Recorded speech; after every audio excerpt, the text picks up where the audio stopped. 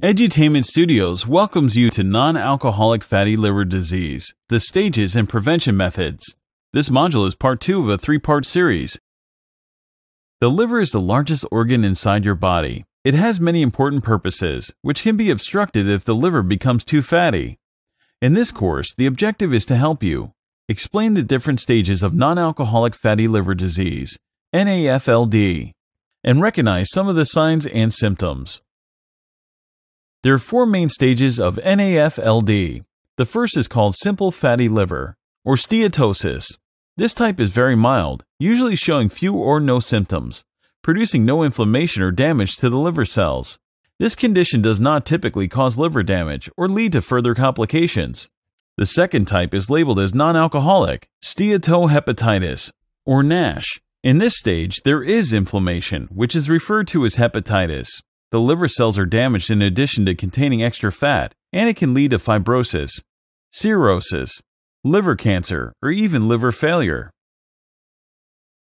The third stage occurs when the inflammation produces scar tissue around the liver cells and blood vessels, but the liver is still able to function properly. This is known as fibrosis.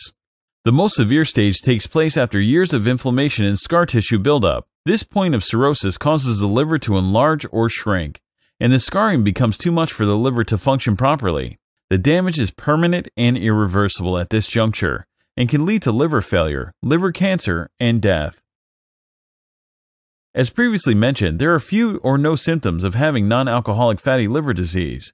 In fact, a lot of cases are discovered while testing or looking for other issues. In cases where it is developed into NASH, the second stage, you may feel extremely tired with pain or discomfort in the upper right side of your abdomen.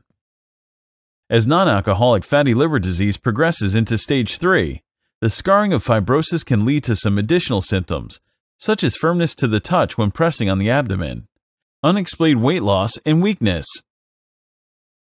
In the final and most severe stage of cirrhosis, many more symptoms begin to appear. You may have an enlarged and extremely hard liver, an enlarged spleen, jaundice, which is yellow discoloration in the skin and eyes, swelling in your legs, ankles, and feet, nausea, vomiting, and loss of appetite. You may bruise and bleed easily, fever, difficulty breathing, confusion, memory loss or slurred speech, itchy skin, abnormal periods if you're a woman, and enlarged breasts or swollen scrotum if you're a man.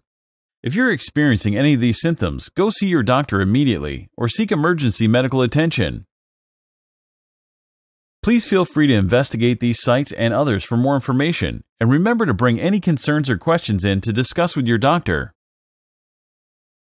Thank you for joining us today for part 2 of this 3-part series on non-alcoholic fatty liver disease, and come back for part 3.